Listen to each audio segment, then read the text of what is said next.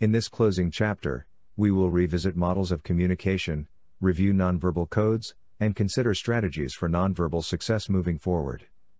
Nonverbal communication refers to any communicative characteristic or behavior that intentionally or unintentionally conveys a message without the use of verbal language. Communication patterns are both nonverbal and verbal messaging follow the same communication patterns. The transactional model of communication applies to both forms. The primacy of nonverbal communication makes it more likely to be trusted. For example, Grant and Nadine use nonverbal communication to hint at their platonic relationship.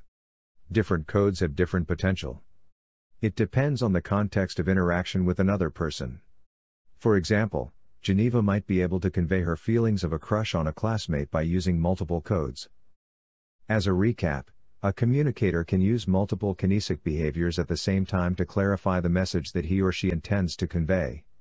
Indeed, humans have also been encultured to pay attention to the kinesic behaviors that are seen in others.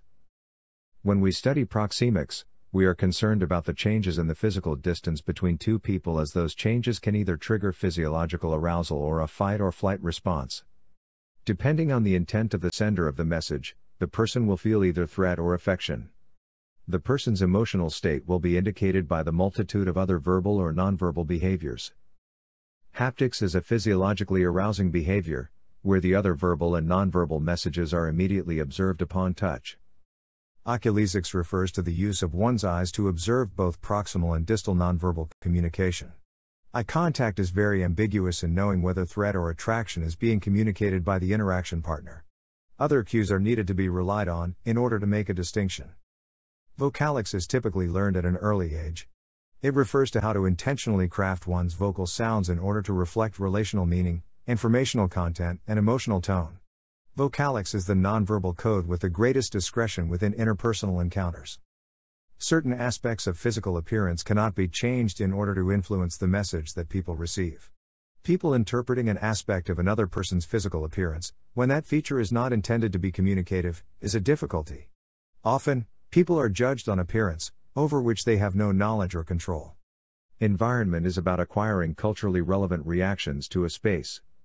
Some environmental features may have culturally agreed upon meanings that can offer guidance to individuals. Olfactics is important because many scents may be ambiguous in their communication potential, as scents are often characterized on a continuum from good to bad. It is more difficult to intentionally manage from situation to situation. Chronemics refers to one's interaction with a culture's attitude with time influences chronemic characteristics. One's own personal consumption of popular media will be impacted by one's understanding of nonverbal messaging. One might pick subtle cues from the actors and characters that one encounters across media consumption. Thus, one is less likely to think deeply about persuasive messages, when the focus is on nonverbal messages such as attractiveness and charisma, which may hurt our judgments.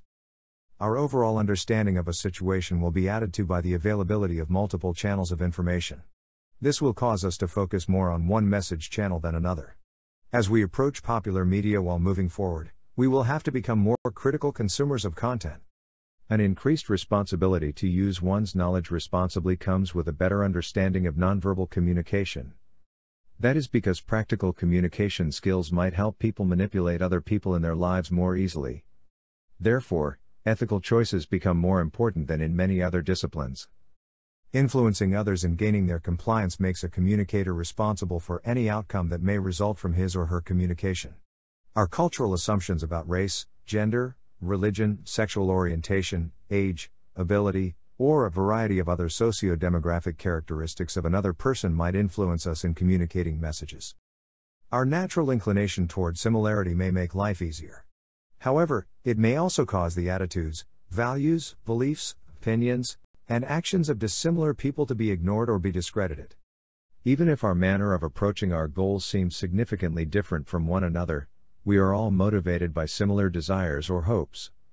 Regardless of one's background or belief, the fundamental driving forces for human behavior are relatively similar in origin. Thus, recognizing and acknowledging the moments when someone appears to be different is one of the best ways to address diversity. One needs to examine one's own assumptions about what nonverbal codes might have contributed to our sense of difference. For example, Nan had her own assumptions about Claudia, which created a confrontational encounter and, Subsequently, a learning experience for both. Surveys, quizzes, and self-assessments highlight opportunities to better understand the self by using measures based upon social science research. Such quizzes may be an interesting way to prompt our own thinking about a topic. However, they may offer relatively underdeveloped insights into our own life experiences. Similarly, many of the fun online quizzes that we see on popular websites and apps are based on the author's whims. There are a variety of factors that may influence one's responses in online quizzes, which the researchers have not considered. Thus, one must take every self-assessment that one encounters throughout life with a grain of salt. In contrast, scholars test an idea and make an assertion under a variety of conditions. Additional research serves to test that same idea under slightly different conditions or in unique contexts. This way, our understanding of that concept is broadened. In summary, we need to use our own knowledge and intuition to help continue to test and explore a truer understanding of the self, by holding with an open hand our newfound understandings of ourselves. To immediately apply the concepts we have learned to our daily life is one of the basic motivations that students have. Fortunately, applying the learned concept of nonverbal communication is easier than applying geometry.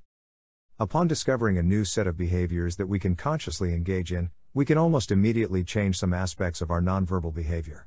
For example, Phil was able to engage in simple discussions at the same level as his peers, after realizing that he needed to present himself more as an egalitarian leader and less of an authoritarian leader. Now that we have come to the end of this chapter and nearing the end of the course, I hope we will apply the lessons from this course to become clearer in our communication.